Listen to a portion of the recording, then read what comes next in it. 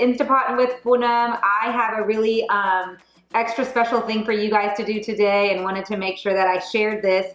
A lot of people have asked about how do you deodorize your house, or Indian people or younger Indian people who cook at home always notice a smell the next day or in a different room, and it's always just lingering around. And so I wanted to share a really quick way to help deodorize your house. Yesterday, we made some pakoras, and so my house really kind of smells of that lingering fried smell. I'm not really a fan. So the really cool way to do this, and it's an all-day thing you can leave on, is you put your Instant Pot on slow cook. I've already done it for you, and you can already see that some of the steam is coming out of the water. But your easy steps are this. You basically dump water into the Instant Pot, either at 2, 4, or 6 cups on your measurement in your liner.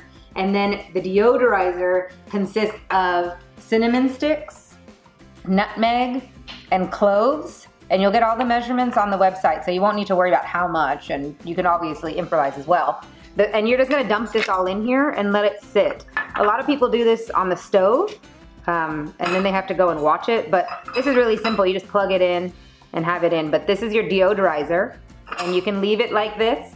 I am a fan of fall. I love fall. Fall is here. I'm all about the scarves and the furry boots.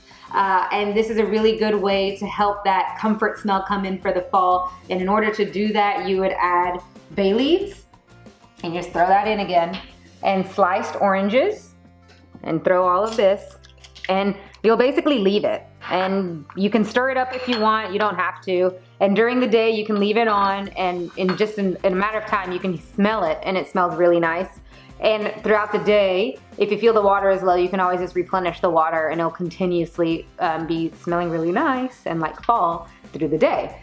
Now, some people may not want the fall smell, and that's okay, and you don't need to use all of this for the deodorizer. There is a variation that you can use, and the variation is with vanilla, lemon, and rosemary. And that will also really give you a good smell throughout the day for your home, and it'll give you some extra comfort when you walk in from work, or if you have people coming over. But throughout the year, that's a really good group of scents to use together, and I think you'll really enjoy that. So try this out, especially during Thanksgiving. If you have people coming over, try the fall variation of the deodorizer. I think you'll really enjoy it.